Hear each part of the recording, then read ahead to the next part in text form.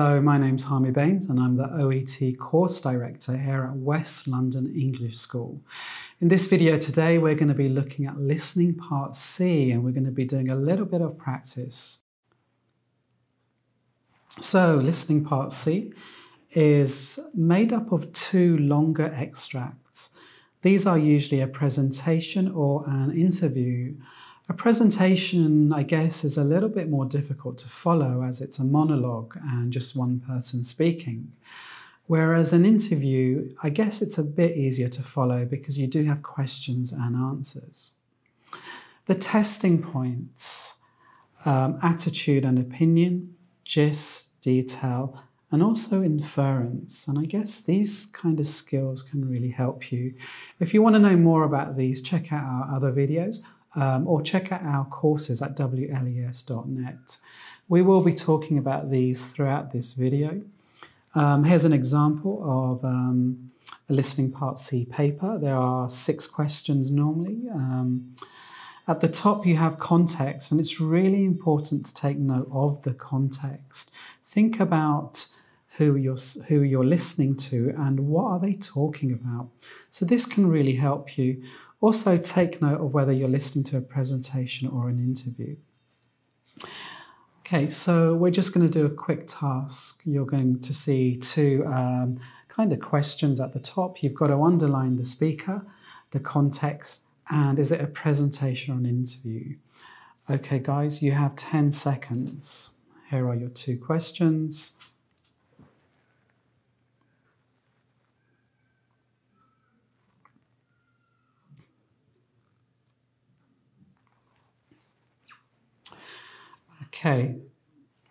Okay, so let's have a look. Question 1. We had a neurologist talking about multiple sclerosis.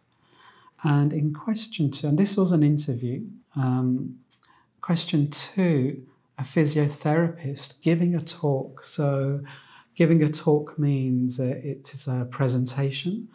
And the physiotherapist was talking about treating sciatica. So think about the context and maybe this can help you. You don't have a lot of time in Listening Part C. You only have 90 seconds to look at your paper before the audio starts. But think about what do you know about neurology or multiple sclerosis, because this could help you. What do you know about sciatica or physiotherapy? So really try to use the context as it can really make your life a little bit easier. As well as understanding the context, you need to understand the questions as well. And I would normally underline keywords in the questions to help focus my listening. For example, we've got our context here. A cardiologist is going to talk about Chagas disease. In the question, why does Dr. Robson regard Chagas as a neglected disease? I'd probably underline the words why and neglected disease.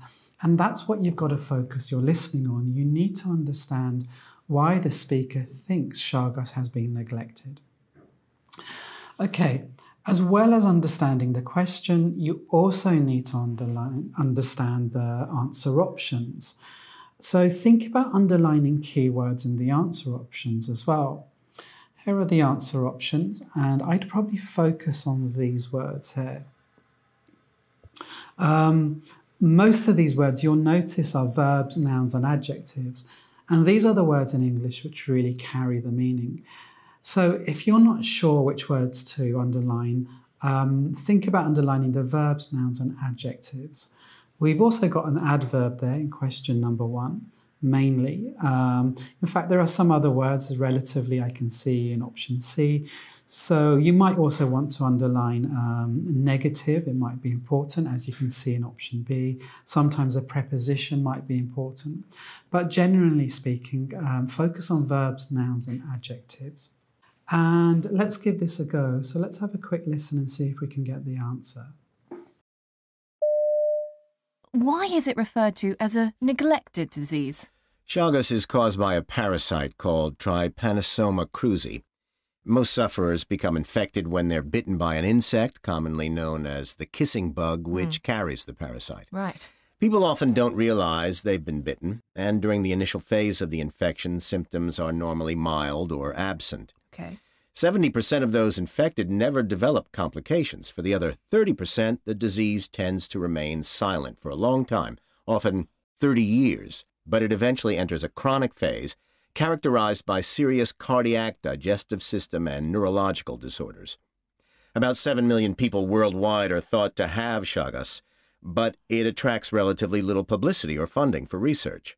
This indifference is largely down to it being primarily a disease of marginalized communities in Latin America, where it's endemic. You need resources to force significant action. Right, I see. Okay, guys, so how did you do?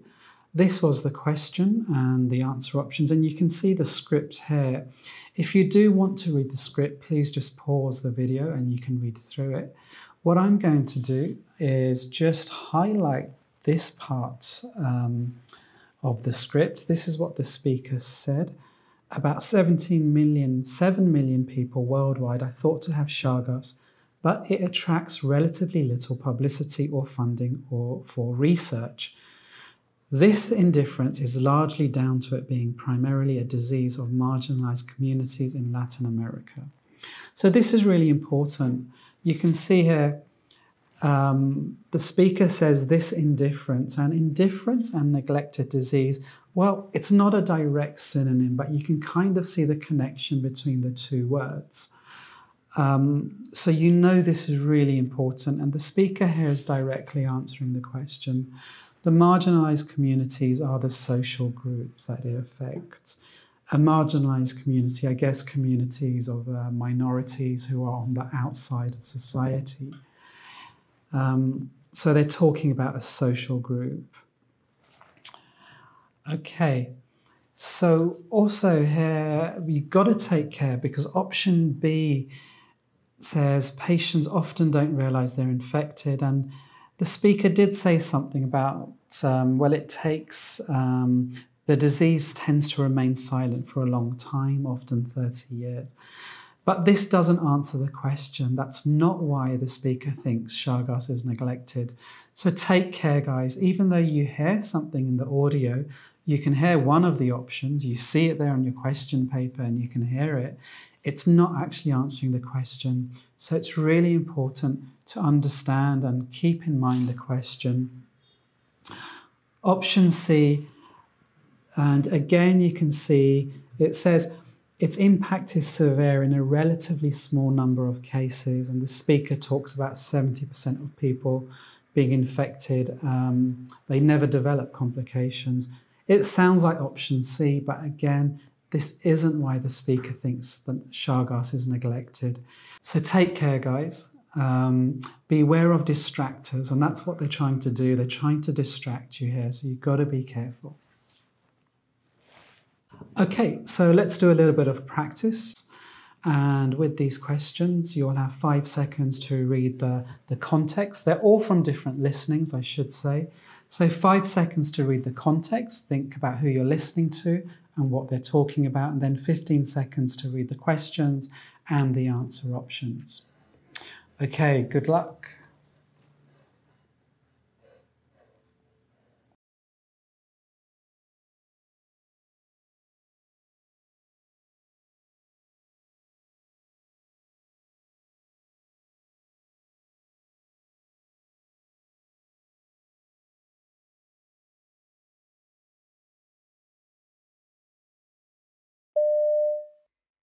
For me, these factors really underline the importance of the community follow-up clinics we have in my area, which address many of these issues in the provision of healthcare for cancer patients. Staff at these clinics see patients during their recovery and only send them back to hospital for treatment if they develop significant new symptoms. Seeing patients in the clinics means that staff get to know each patient and build a relationship with them, which enables nurses like me to dispense advice and answer questions. And although we have no firm evidence, staff feel that's far more beneficial to patients than attending a large hospital clinic. So we're hoping more clinics like these can become available.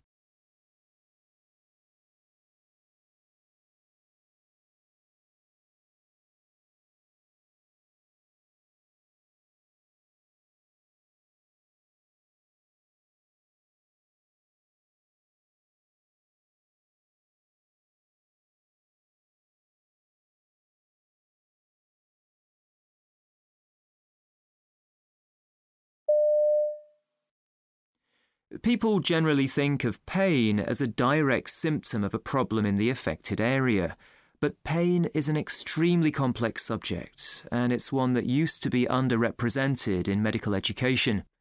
Thankfully, that's no longer the case, and doctors now realise that when a patient complains of acute back pain, that pain may not be due to a clear and treatable disease, but that such pain often presents in people with other medical problems, and these need investigation. Although there are distinct types of physical pain, all too often I see sufferers lumped together in one category, which means that unfortunately not all treatments are going to work equally well. For example, we first need to know, is the pain caused by inflammation as opposed to nerve damage? Establishing this makes initial mistreatment far less likely, meaning that treatment is more effective and the risks of long-term problems are reduced. Okay, guys, so how did you get on? Let's have a look at the answers. This was the first question. It was a presentation. If you were listening to the whole listening, it would have been a presentation. And speaking was a cancer nurse talking about prostate cancer. If this is a topic which interests you or you know a lot about, perhaps it's an advantage. But even if it isn't, you should still be able to get the answers. Let's see how you did. The question, Sandra believes that community follow-up clinics are important because I probably would have underlined these words and focused on these words. You can see it's a kind of an opinion question. We need to know Sandra's opinion about why follow-up clinics are important. That's really what we need to focus our listening on. These were the answer options, and again, I would probably underline these words here. They all have the word patient, so you can remove that. That really doesn't help you at all. So you can focus on the other words. That's probably what I would underline. And you got the audio script. Again, guys, if you want to read the audio script, then please just pause the video. But what I'm going to do, I'm going to just go straight to this part here. Staff at these clinics see patients during their recovery and only send them back to hospital for treatment if they develop significant new symptoms. Okay, and then she goes on to say, seeing patients in the clinics means staff get to know each patient and build a relationship with them, which enables nurses like me to dispense advice and answer questions. And although we have no firm evidence, staff feel that's far more beneficial to patients than attending a large hospital clinic. Okay, I'm just going to highlight this sentence at the end because the doctor says that's far more beneficial to patients than attending a large hospital clinic. In a way, here she's answering the question, but it's a reference word. You can see that reference word, that, and you need to go back and think, well, what is more beneficial to patients? The beneficial things, staff get to know each other, they build a relationship with each other, nurses can give advice and answer questions. So looking at the answer options, you can see actually they're talking about option A, offering a more personal aftercare. So we'll go on to the next question. This is a neurologist giving a presentation about the overuse of painkillers. Interesting topic, interesting context. Again, if it's something you're familiar with, it may help you. This was the question. Dr. Madison regrets that pain management of acute pain, and I probably would have underlined these words, regrets, management and acute pain. And that's what we've got to get. We've got to identify what he regrets about acute pain management. These are the answer options. If I try to simplify it by underlining these words, that could help me. Something about it being misunderstood by the general public, or that acute pain management receives inadequate attention in its training, in medical training, or that management of acute pain, it doesn't distinguish between possible triggers. Once again, guys, if you want to pause the video here so you can read through the tape script, if that helps, what I'm going to do is I'm just going to highlight this bit part here.